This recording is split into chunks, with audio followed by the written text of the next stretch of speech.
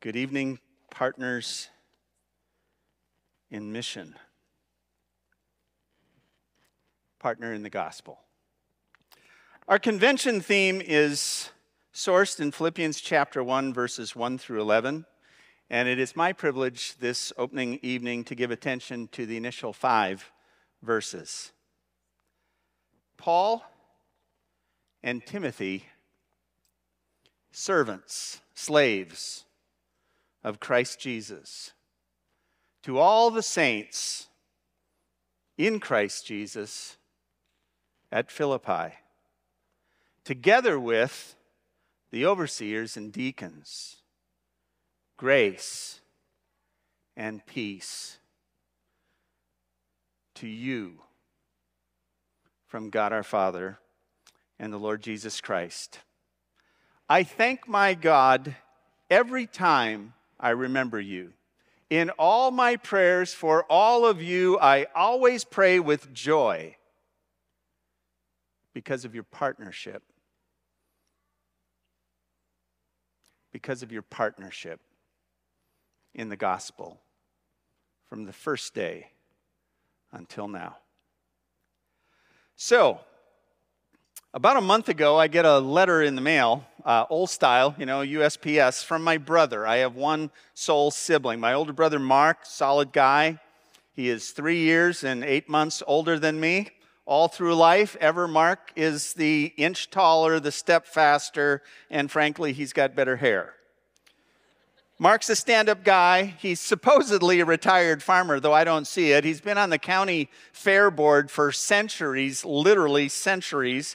He's a county commissioner a couple hours north of here, Clearwater County. Good, upright, hardworking, honest man. Some people think we look alike, but I'm not so sure that he quite measures up to this. I don't know. It's just my humble opinion. And while not altogether humorless, Mark's a bit more, shall we say, on the stoic or staid side of the family. So, when the envelope from my brother comes with no other identifier from him other than inside is another envelope, and I'm thinking, farm bill, check, something, just some terse kind of typical Mark kind of thing. But instead, the little envelope on the inside of his envelope has our mother's handwriting on it, I come to find from some 55 years before. My interest is piqued. So is yours. Here, by the way, for context, is in Clearbrook, Minnesota, the Elam Lutheran Brethren Church Directory Family Larson photo circa 1969. Yeah, I know, stellar haircut. Yeah, while noticing, please don't miss the detail that while 3 grades ahead of me, I had already caught my brother in Sunday School Perfect Attendance Awards. Just note that, please, from the little medallion there, just pointing that out. Anyway, back to the envelope. My mom had written on the envelope only my name, Paul, apparently to both impugn and to preserve the contents inside forever. Therein, that envelope, a letter, a note, my 6-year-old note. Nay, a declaration of independence, a protest note from me of injurious harm, plain raw truth from a 6-year-old. Now, I don't truly recall the incident, but I guess 6-year-old me had a spat with 10-year-old brother. Obviously, already, we know, an unfairly weighted contest from the start. And apparently, following said spat, maternal referee steps in, separates us to our corners, and apparently the particular gravity of this bout must have been so dark and hard it required something I actually truly have no memory of ever otherwise happening, and that was I was sent to my room. And there, in my room, like my namesake, the Apostle Paul, from prison, I penned the painful but unavoidable truth. My 6-year-old Concord's solid declaration. My here I stand, I can do no other, say no other moment. So the note, and some things never change between siblings. So that note that my now 65-year-older counter commissioner brother somewhere somehow digs up about his now 61-year-old kid brother, synodical president, doesn't matter, some things never change. I don't know, he finds it in our departed mother's boxes of keepsake, or perhaps Mark has just been sitting on this for decades. And for whatever reason decides his powder's been kept dry long enough, and maybe before I go off and die prematurely, ruining his moment, he decides now, 5.5 decades later, it's the time to drop this on me. And this evening, you are the benefitees. Here's the note by 6-year-old me. Have I built this up enough? Are you ready to see the note? Here it is. 1969. I hate Mom. I got hurt. I hate Mark. I am Paul.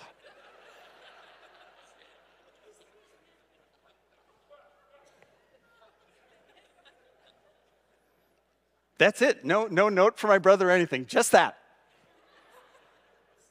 First of all, BC 24, may I just say, you're welcome. Okay, you're welcome. Second, might I point out that my penmanship as a 6-year-old was actually better than it is now at 61. And third, my ability to communicate in brevity is just stunningly alarming for all of you, I know. Now, on the backside of these Wittenberg 6-year-old theses, Mom documented the story for posterity. Thank goodness. Next slide. May 17th, 1969, Paul and Mark were fighting. Mark teasing and Paul squealing as usual. Squealing, Mom, really? As usual? That's so subjective and rather unnecessary, don't you think? It's superfluous detail. I finally made Paul go to the bedroom just to separate the two. While he was in the bedroom, he wrote this. Afterwards, Mark took Paul upstairs and had him cross out hate and put love. Not about himself, by the way, but about, this is my comment now, but about Mom. If you flip back to the last slide, I go back, notice above I hate Mom in light blue, I found a colored pencil, love is there. Apparently my brother made me do that for Mom, not him. Back to Mom's explanation. But Paul said, I still don't like you because you wouldn't listen to me and I was hurt. Well, that's totally understandable, don't you think? The point. I stand here 55 years later, and I'm so blessed and pleased to tell you of my mother and my brother Mark. They got better. They improved. My brother and mother over time, of course, with much remedial instruction by myself, exhortation, and occasional chastisement, improved. For such hateful and miserable persons, both Mark and mother, to my great surprise and the betterment of the world, in the passing of years, made significant strides in both behavior and character. Oh, such a sinful, sorry boy I was and am. By the way, I'm very certain I was duly disciplined for the above. Again, to the point. I miss Mom. 8.5 years now she's been home.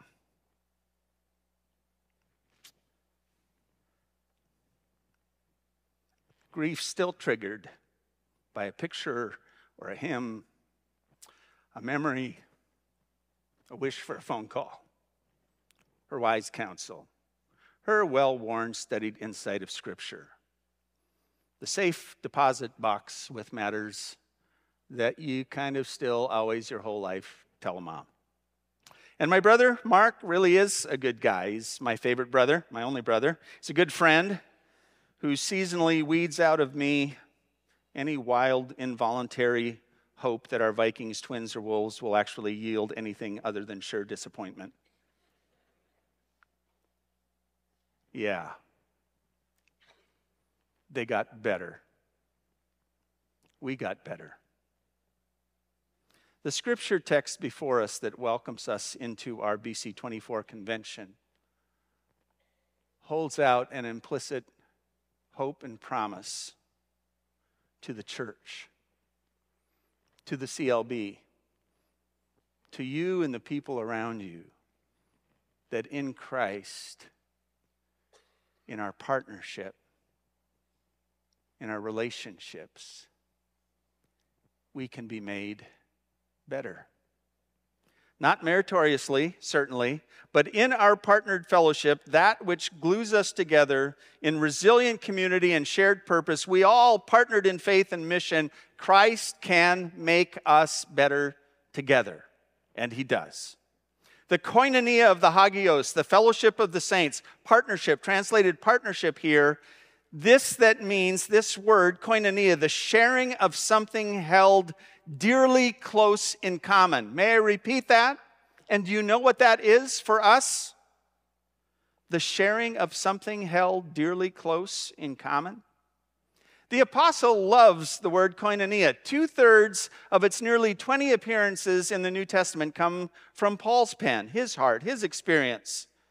And what is that which so better binds us together as partners, as family, as church? What is it that moves us past, or at least through, all the hurts, all the hates, all the histories with ourselves and others? It is, in verse 5, because of your partnership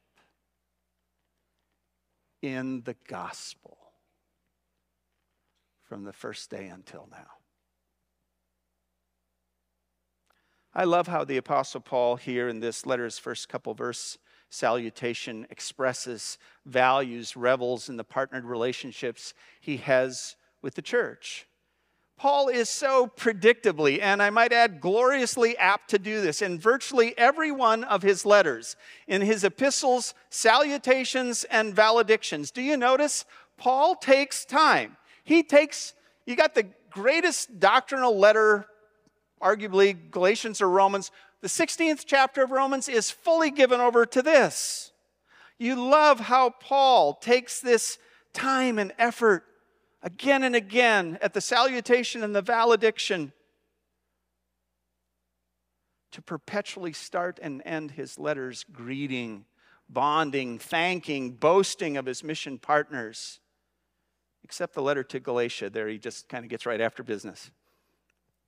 But all elsewhere, how rhythmically Paul, and think of it, this nomad, this itinerant apostle preacher, this pioneering entrepreneur, this solitary maverick rogue, here I stand, I can do nor speak no other, regardless what you think of me, regardless of what prison you throw me in, what shipwreck, what buried under a pile of cast stones, regardless of what hot-headed teammate, contentious isolation Paul experiences and even at times brings upon himself. Nevertheless, this guy says, because of your partnership in the gospel. Paul sees past all that and embraces all these because of the gospel of Jesus. Do you suppose if the Apostle Paul, that guy, sought, needed, and valued such partnership, that we somehow need it less?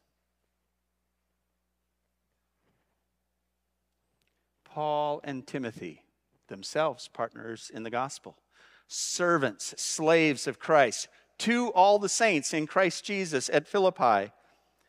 Maybe we'd expect more something like St. Paul to all you underlings in Philippi. But instead we get Paul and Timothy together with, again, partners, the overseers and deacons, pastors, elders, with deacons, those who minister by serving. Again, partners in ministry. Grace and peace to you from God our Father and the Lord Jesus Christ. Paul knows this, and we perceive in this first couple verse salutation that gospel partnership is God's gift to us. And in that, maybe, just maybe, perhaps in Christ, we can be better. In Christ, we may be brought past hates and harms and hurts and histories. This gift is a partnership God seeks to give, even in our frenzied, fragmented, isolating world, even in the hyper-individualistic, Western, proud, insecure, competitive, opinionated, divisive, consumerist world in which we live that frankly too often is sadly mirrored in the hyper-individualistic, proud, insecure, competitive, opinionated, divisive, and consumerist church. In the power of the gospel, maybe we, young and old, male and female, pastor to pastor, congregation to congregation, department of the CLB to department, synod with region and congregation, and you with me, just maybe we in Christ and his gospel may be formed better than we've been. Now moving to verses 3 and 4, we see further in Paul not only this gift from God, but this cultivated pattern of gospel partnership. There is this plain, intentional pattern just etched over Paul's life. It's a pattern, it reminds me of looking at a freshly mowed Major League Baseball outfield, you know? Just all the lines perfect. It's like a Rognus cornfield. I don't know what else image to an elaborately designed quilt. Gospel partnership is not only God's gift to us, gospel partnership is our response of faith in a cultivated pattern. Paul's words here are really quite extraordinary. Just pause. And you have heard this so many times, but just pause and absorb them. I thank my God every time I remember you. In all my prayers for all of you, I always pray with joy. I thankfulness, my God, every time I remembrance, you. Paul shows here this cultivated pattern of grateful remembrance that surely does not come readily nor haphazardly. When I read these lines, something stirs in me, kind of like this. Wow, look at Paul. Oh, to be like Paul. This constancy of gratitude for others. This continual favorable remembrance, keeping brothers and sisters constantly in mind and heart and prayer. And I want you to know, Church of the Lutheran Brethren, people, if but for these bright lights, as I just could look out at you, I want you to know that I really want to say this about you.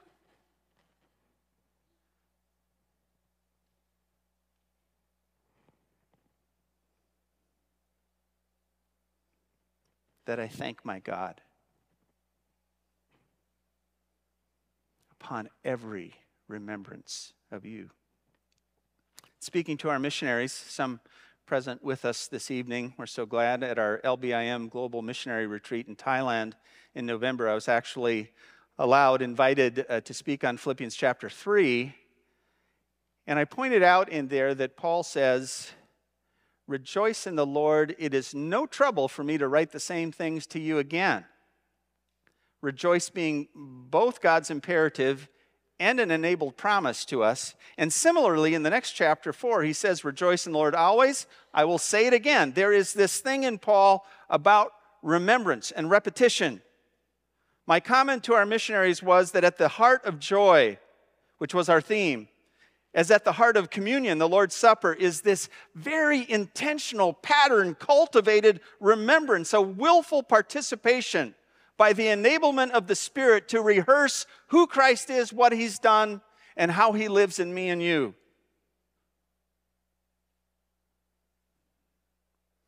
And as I said then, I say to you, I said, and so forgetfulness, spiritual forgetfulness, is really the enemy of joy and the near cousin of unbelief. Tonight, I believe we may inversely say here that remembrance is the friend of partnership. And just not merely the remembrance of good times that we had back then and we laughed, but the remembrance of why it is and what it is and how it is and who it is that bonds us together in the gospel. Friends, we are not to give way to lifetimes of perpetual inner ruminating rehearsal of harms done to us by others, especially in the church. We are not to give way to a perpetual rehearsal of what's wrong in you or wrong in me. But by the call of the word in following Jesus, the Spirit of God makes us better to remember, rehearse, rinse, repeat what by Christ, in Christ, is right in you, in me, and in us. By the way, just an aside here, while surely our weakness is perfected in Christ's strength, absolutely we cannot contribute the smallest iota to our salvation. We're helpless to gain it at all. Yet a full reading of Scripture knows not of a living faith in a Spirit-indwelled new man, new woman, who does not yield in a response of faith, unmeritoriously, of course, but who does not yield in a response of faith with the sanctifying work of God that He is doing in and summoning from the believer. And whether that be remembrance or joy or prayer or gratitude or partnership or faithfulness or witness or fidelity or any obedience in the following of Christ, may I say to us that weakness is not the same as listlessness, and a clinging to the cross is not the same as the embrace of failure. Christ gives and works in us that which He calls and requires. So when Paul gratefully remembers the believers in Philippi, he could remember that when he came to Philippi, actually not a single guy, not a single man showed interest in his message. Only women, I shouldn't say only, but it was only women like Lydia and others at the river seemed interested at the beginning of his ministry. He could dwell on that. He could remember that nails on the chalkboard howling after him by that demon-enabled soothsaying slave girl in Philippi, who he really hoped that after being liberated and also hopefully converted, became one of those partners in the gospel that he's talking about here. He could sooner remember the beating and scourging by the soldiers and the jeers of the crowd and magistrates, some of whom very likely later sheepishly joined the church, and then not sheepishly but joyfully became Paul's partners in mission. The iron clamps that the jailer bonded onto Paul's wrists in that slimy, damp, and infected cell, Paul could remember more than that same jailer later washing his wounds and imploring Paul to baptize him and his family. But that's not what and how Paul remembers. Paul says also here of these partners in mission, I thank my God in every remembrance of you in all my prayers for all of you. I always pray with joy. Paul somehow has this cultivated pattern of grateful remembrance and of joyful prayer. And did you hear, by the way, as I've read these verses now several times, I don't know what to say other than they are like the absolute royal flush of absolutes. This is not in my notes, but this for me, of being kind of a technical person, is like my wife's family, who are a family, they're the superlative family. And while for me there is best and worst, for them there are many bests and many worst. And as a matter of fact, if you ask my wife who her best friend is, she'll tell you 5 or 6 names. I'm still on the list, aren't I? Yeah, okay. I'm still in there. But that aside, this is kind of my response to hearing to Paul, this royal flush of absolutes. I thank my God, not when or if, but every time I remember you. Not in some, but in all my prayers for all of you, I always pray with joy. And all God's children said, really? You know, try this on for size. This is going to be very uncomfortable for this room, because I know you. Just turn to the person sitting next to you right now, and please do. And just don't turn. I mean, really turn and look them square in the eye, whether friend or pastor or spouse or the guy from Bismarck you just met earlier today, virtual stranger, but you can read her name tag, whatever. Just do it. Just turn, and I want you to not break eye contact. And are you ready? Just say this. I thank my God every time I remember you in all my prayers for all of you. I always pray with joy. Anyone here just feel like right now you're doing the bad dad joke, don't laugh challenge? That's hard, right? Am I the only skeptical person here? In vulnerable honesty, can I admit, maybe I'm not so sure that I can be better. I don't know about you, but when I really listen to Paul in verses 3 and 4, I'm not sure if what rings in my head is that choral piece, I thank my God, when, we sing it at Hillcrest graduations, or if it's more that Paul here kind of sounds like that progressive commercial mom with her selfie stick and Stanley tumbler social influencing out by the mountain lake. Hey fam, I'm at this beautiful lake practicing gratitude, manifesting abundance, and all my prayers for all of you. That's kind of what it sounds like to me. I read this line and something stirs in me doubtful that something is off in me, like sushi bought at a convenience store.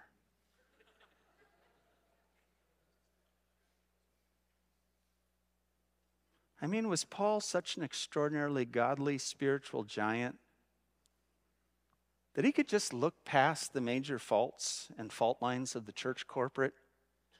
No less the peevish tendencies of individuals like spatting Euodia and Syntyche in chapter 4. All their relatives were really like that. That's just who they were. Did Paul not ever have to sit through a trustee board meeting during tough times?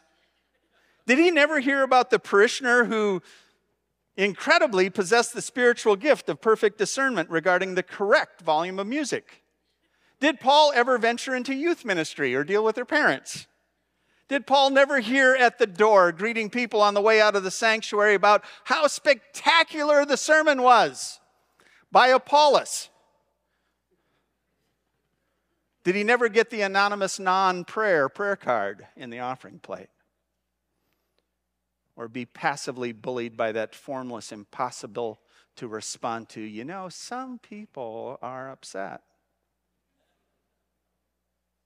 And was it that actually Euodia and Syntyche were the remote, rare exception, and all the other believers in Philippi, every other one were these sap, sweet, beautiful, pure, lovely, and lovable saints? And not to mention that, do we truly buy that the Apostle Paul was such a completely transformed man with no remaining traces of his pre-enlightened, deadly, tempestuous Saul, that now he only brimmed with affection for the saints, and had this fortuitously selective memory that made him just look past all hates, hurts, and histories? I think not. And remember, I am Paul. Let me bring this toward the close. Yet this is what Paul in inspired Scripture says. Gospel partnership is God's gift. Gospel partnership is our response of faith in a cultivated pattern. So just how may our partnership in mission be strengthened? How may those isolating hurts and hates and histories for us be reconciled and God's people restored to each other? Just how may we be made better? Our text lands on that phrase in verse 5, because of your partnership. And I'm glad that it does not say with, but in the gospel.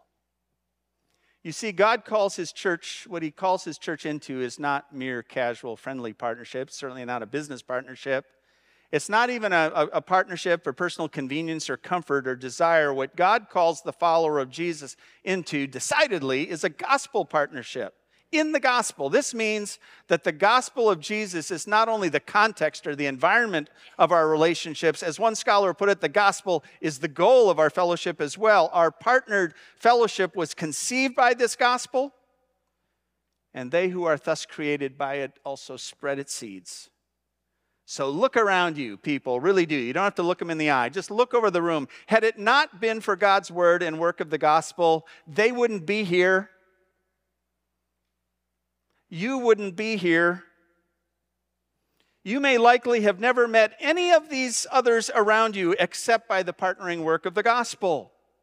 The bond of believers in this room, in your congregation, in the Church of the Lutheran Brethren, is not that we are more pleasant than average people. The blessed tie that binds us is the gospel of Christ. And it is this gospel that also unites us in our mission. It is because God sent his Son, Jesus, for and to, and eventually in you by his gospel, by his finished work on the cross, and that we are in Christ united with him, we may be united with each other. For my last point is that gospel partnership is truly partnership with God himself in Christ. My friends, may we see that our partnership problem is never fully at the source with whomever other person we think it is. The isolation we feel or crave is never truly sourced solely in the hurt, hate, or history we have with another human being.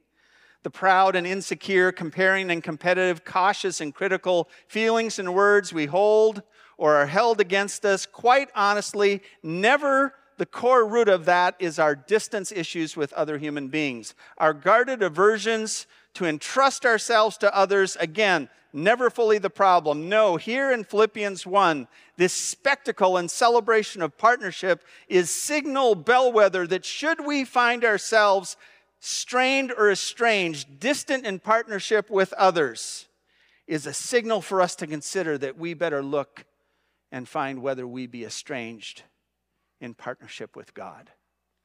And with the psalmist say, against you, and you only have I sinned. People, hear me. Your issue is never only your pastor or your elder or your colleague or your ministry teammate or your congregation or your friend or even your spouse. It is that your broken partnership with such broken people has not yet been swallowed up in the broken body of the now resurrected and restored Savior, who has broken you to himself and your neighbor and made you whole. Perhaps today, even now, that is something to be confessed.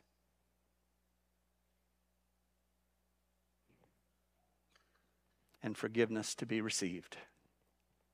In preparation for this convention theme, I revisited the classic short work of Dietrich Bonhoeffer, Life Together, written while running an underground, talk about distance ed, seminary in Nazi Germany, about how we live together in the church. When there's such force for our being splintered apart, such rich passages on that little book, so many topics of koinonia, prayer, worship, reading of scripture, confession. Highly recommend the book for yourself, your church group, a book study. For example, in the opening chapter on community, Bonhoeffer says, the prisoner, the sick person, the Christian in exile, sees in the companionship of a fellow Christian a physical sign of the gracious presence of the triune God. Visitor and visited in loneliness recognize each other, the Christ who is present in the body. They receive and meet each other as one meets the Lord. Isn't that great? But it's a later section of the book called The Secret of the Psalter that really catches the eye as we consider this beckoning of Philippians 1 for us to be partnered in the gospel. And Paul's almost unfathomable, unrepeatable words for his absolute heart prayer thankfulness for all people, all believers at Philippi. In this passage, Bonhoeffer makes the case that the Psalms are really Christ's prayer book, and that Christ only is fully fit and able to pray them. And that only as the body of Christ, in participation with Christ, may we rightly pray the Psalms. He says, the man, Christ Jesus, to whom no affliction, no ill, no suffering is alien, and who yet was wholly innocent and righteous, is praying in the Psalter through the mouth of the church. And then Bonhoeffer points out in particular how so often there is this antiphonal form, this antiphonal sound in so many of the Psalms, sometimes referred to as parallelism. But Bonhoeffer's point is that something greater than mere parallelism is at work here. Just one example, in Psalm 5, verse 3, it reads, "In the morning, Lord, you hear my voice." It's the first line, first voice. And then there is this second echo. "In the morning, I lay my requests before you and wait expectantly." It's of this antiphonal structure in the Psalms Bonhoeffer gives such glorious insight. He writes, it's as if there are two voices bringing the same concern to God.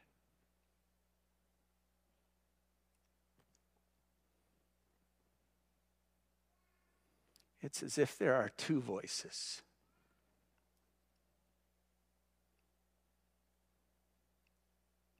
bringing the same concern to God. Bonhoeffer continues, is this not a hint that one who prays never prays alone? Always there must be a second person, another, a member of the fellowship, the body of Christ, indeed Jesus Christ himself, praying with him in order that the prayer of the individual may be true prayer. Oh, my CLB partners in mission, pause here just a moment and glory. For here is the center of our partnership in the gospel. Because gospel partnership is partnership with God himself in Christ. Here is why Paul can say what he says, because what Paul remembers of the Philippians is what Christ remembers of the Philippians. Paul is grateful for them just as Christ is grateful for them. Paul prays for them the prayer Christ prays for them, and Paul takes joy in them just as Christ, by his righteousness imputed to them, takes joy, all joy, in you, in them. Yes, my friends, our partnership is and is only because of the gospel.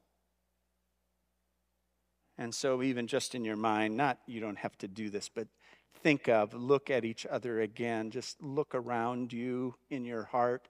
It is with Christ, by Christ, seeing each other through Christ. It is believing his gospel for me and for you that we can speak the words of Jesus and be made better, that our hurts and hates and histories may be healed.